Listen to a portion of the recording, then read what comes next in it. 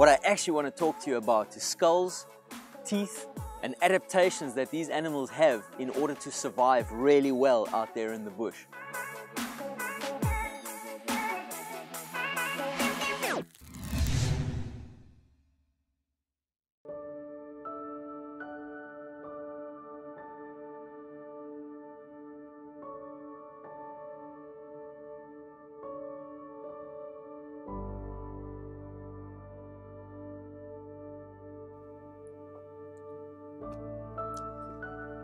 Good morning everyone, welcome back to another episode of Shamwari TV. What I want to talk to you about today doesn't look as bad as what I suppose it looks like from your side. What I actually want to talk to you about is skulls, teeth, and adaptations that these animals have in order to survive really well out there in the bush. Now all of these skulls over here that I have come from the reserve. Animals that we found that have died of natural causes, and we've used them for educational purposes and training. So often when we're out in the bush, often what we find is just a fragment of bone or a fragment of skull or a partial something, whether it be a tooth, tusk or something like that. We've got to try and piece together the information. Often what we're able to do is look at a skull and figure out its ecological role just by looking at the physiological characteristics of the bone that we're seeing. A simple example is predator-prey. Are the eyes on the side of the skull? In other words, trying to get a massive field of vision because your prey species are always wanting to see as much around them as possible. Or are the eyes pointing forward? In other words, your predator species, the eyes are situated at the front of the skull, so there's an overlap pattern of vision which creates binocular vision. It then enables them to judge distance really well. Let's take a look at this guy. This is a hippo. So this is quite a formidable animal at the best of times, and you can see the size of this skull, the massive bulk that this animal is carrying around just in the head region. One of the most noticeable things that we can see, apart from the mouth and teeth down below over here, is how everything else, the sense-orientated organs, are all situated on top of the skull because of its aquatic lifestyle. The nostrils would be up over here, the eyes up over here, and the ears over here. So everything on a level plane that they can go just above the surface of the water, get all the information that they need without having to expose themselves really badly.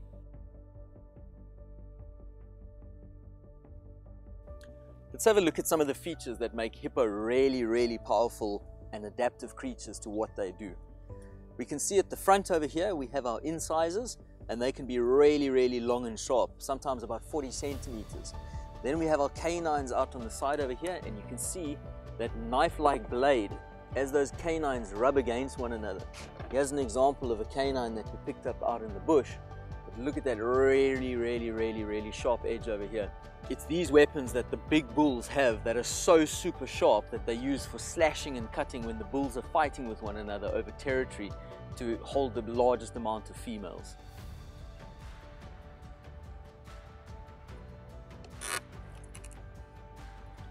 And one of the things about herbivores is everything that they're doing is about processing food, and grass, vegetation is all very difficult to break down and process. It's a tough food source.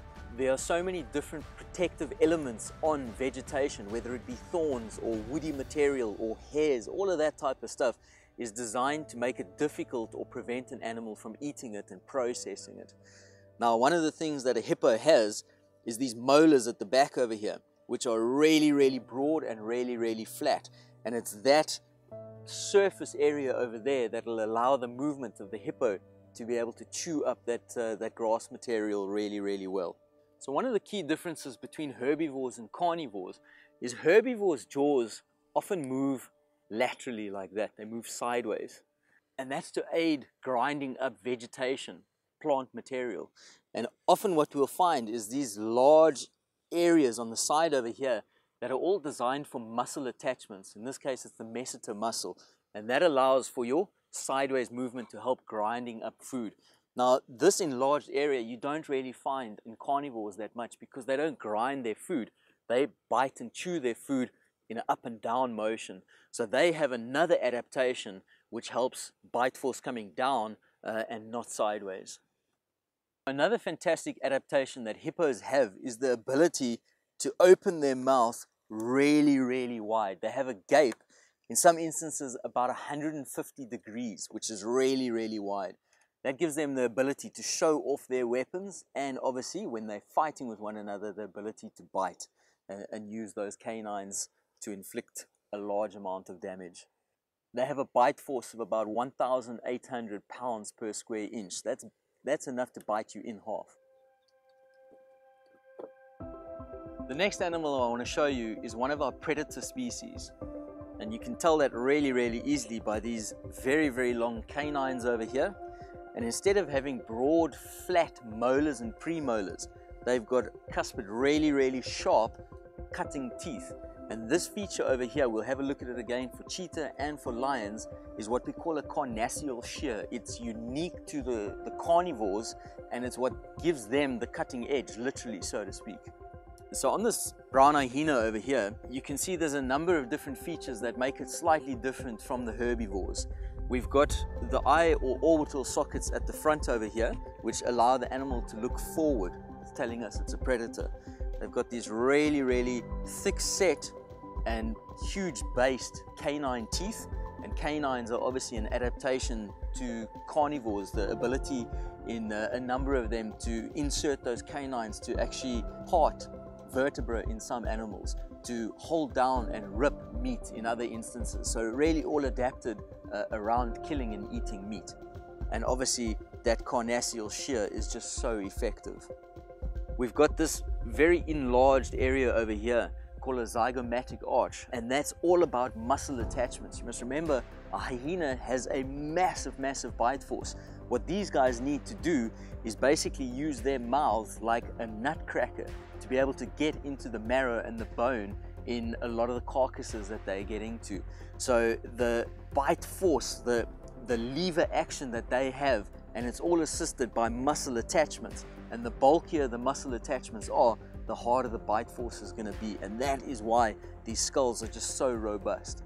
Hyenas have a bite force of about 1,100 pounds per square inch. That's only a few hundred pounds off of the hippo that we've just looked at.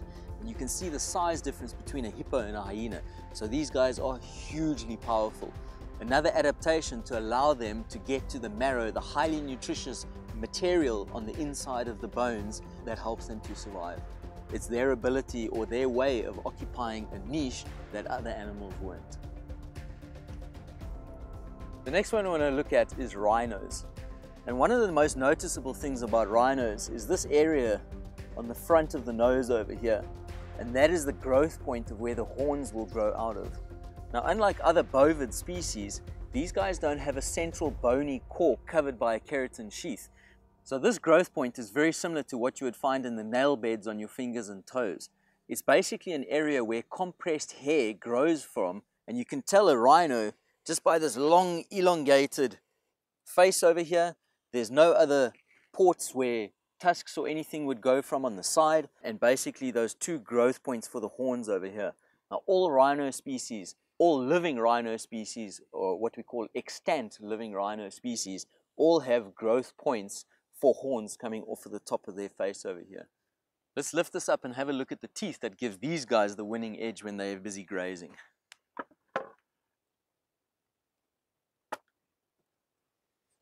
Just the absolute mass of the skull is phenomenal. Now if we have a look at the bottom jaw over here, if we have a look at these teeth over here, these molars and premolars, you can see how flat and broad they are. And it's this that gives them the ability to grind up and chew grass really well. And again, if we have a look, we have this massive region over here for muscle attachments to help with that sideways lateral movement to grind up grass. So just holding this skull, I mean, it is really, really heavy. And you can imagine all of the muscles needed on this rhino's neck and shoulders, the nuchal hump area, in order to support the weight of the skull. It really is dense, it really is heavy. So you can tell straight away that this is a carnivore skull. We've got eyes at the front, we've got canines, and we have a carnassial shear. But it's a tiny, dainty skull. This is from a cheetah. We can see it has a zygomatic arch. It has quite a decent sagittal crest over here, all muscle attachments that help with the bite force. But because cheetah don't rely on a bite force in order to survive, they rely on speed. They've got massive intake of air coming into them so that they can get the most amount of oxygen so that they can run really fast, catch the animal. They can use their bite force to suffocate the animal. But what cheetah do have that's really impressive is a phenomenally sharp and large surface area carnassial shear. That actually implies that cheetah rely on that carnassial shear more than lions, for example.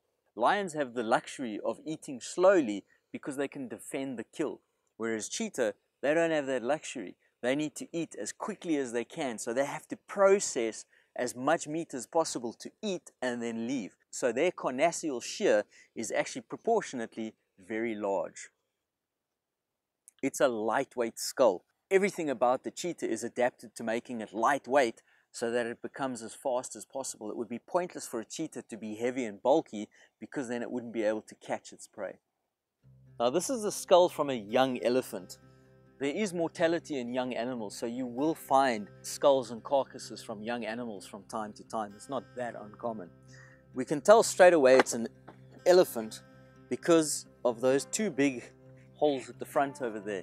That's basically where the tusks would go into, and those are highly modified in sizes. Those are teeth.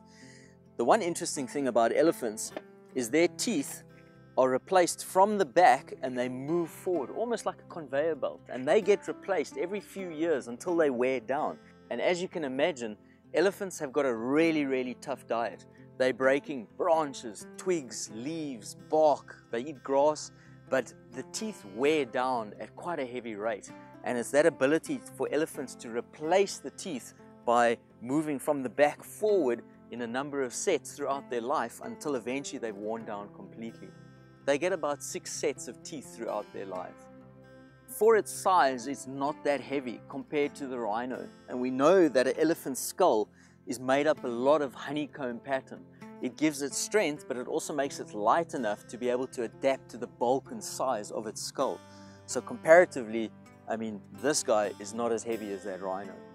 We've obviously got these highly modified incisors at the front over here, and they grow the entire life of an elephant. They'll be growing. It works out to about 3 millimeters per week that an elephant's tusk grows. But remember that the elephant is permanently wearing those tusks away by using them to dig with, to peel off bark, and it'll have a preference left or right tusk as well. So that's the highly modified incisors. And then we get to these diamond-shaped ridges over here on these molars. And it's those diamond-shaped ridges that help grind up the vegetation. On the African elephant, the ridges on top of the molars are diamond-shaped. In Asian elephants, they're more oval-shaped, and that's a difference between African elephants and Asian elephants. So the trunk basically starts forming over here. The muscles start increasing, and remember, the trunk is a fusion between the nose and the upper lip that fuse together and form the long trunk. This opening up over here is just part of the sinus cavities. A lot of the time when we hear elephants, the rumbling noise, it's not coming from their stomach, it's the last resonating frequencies within the sinus passages that now become audible to us. Now this is an impressive one. This is the king of the jungle. I showed you the cheetah, the canines, the incisors, the zygomatic arch, the sagittal crest, and this really impressive carnassial shear. But it's so light in comparison to this. And we can see just how huge that lion's skull is and how impressive it is. So there we have our zygomatic arch. We've got our eye orbits at the front over here looking forward. We've got good air intake at the front over here. We've got a massive sagittal crest at the back over here for all these muscle attachments to be able to allow a massive bite force. And we can see this carnassial shear on the side over here, how those molars and premolars are acting like a pair of scissors, so that a lion is able to bite on the side of its mouth to be able to shear through flesh and thick skin and hide to cut off chunks. So these incisors at the front over here aren't really used for cutting meat. It's more just for gnawing or pulling little bits of flesh off of bone. The canines are obviously really powerful and used for holding down prey, biting into spinal cords or even windpipes. It's that carnassial shear on the side over there, the ability for those teeth to act like a pair of scissors, to actually shear flesh away from the bone that they can actually then put into manageable chunks to then swallow. And remember, a carnivore, its jaws move up and down. They don't move side to side, so they don't have any grinding surfaces on their teeth. So what we do have in carnivores is this attachment of the temporalis muscle. And remember I said the difference between carnivores and herbivores is the herbivores have that large masseter muscle which allow the lateral sideways movement, whereas the temporalis muscle, which attaches up over here and through the zygomatic arch, is your muscle attachment that allows for a very strong downward force. And the last guy we're going to look at today is, I suppose, the army tank, the battering ram of skulls. And this over here is an African buffalo. And you can see just how massive this boss is at the front over here. It's battering ram. And this bone all the way at the top of the skull is there to protect the brain underneath, but to provide as much weight for the battering ram as possible. This buffalo is really formidable. Let's have a look, turn him over a little bit. Just the weight of the skull is phenomenal. Now, unfortunately, this is a really old skull. It was lying in the bush for a long time before we found it. So it is missing the lower jaw, the mandible, and obviously all of those teeth. But you can see there is a couple of molars at the back over here. And again, those molars with all of the muscle attachments would give it the ability to move sideways and grind up that vegetation. So this would definitely be able to tell the difference between male and a female. In a lot of other animals, you can't really always tell the difference between male and female unless there's sexual dimorphism structurally between the male and females. In this case, buffaloes, the males have a much bigger and heavier boss because they do all the fighting. So their horns are bigger, their boss is thicker and much heavier. Females, much smaller horns. So if we look at these horns over here, they differ from those of deer in that these guys have a bony growth point underneath, and it actually comes through the horn, and then the keratin sheath is over that. So if we were to take this keratin sheath off, you would actually see quite a large growth point of bone underneath that. So these guys, they don't shed their horns as in deers shed their antlers. These horns are permanent. If they do break, wear down, they don't regrow them. And we can obviously see the eye orbits on the side of this animal's head, whereas the predators we've been looking at on the front. Well, I hope you enjoyed that session looking at a few adaptations that some of our characteristic animals have. There's still so many different animals and skulls out there, and I'm sure we're going to touch on this again in the future. But until then, stay safe, and we hope to see you soon. Hello everyone, my name's Andrew Kearney. I'm the Ranger Manager at Shamwari Private Game Reserve. I just want to take a moment to say thank you very much for all the support and feedback that we've been getting on our brand new channel, Shamwari TV. If you haven't followed us yet, hit that subscribe button, give us a thumbs up, and hit that notification bell. Stay tuned for our next episode, and I'll see you right here at Shamwari Private Game Reserve.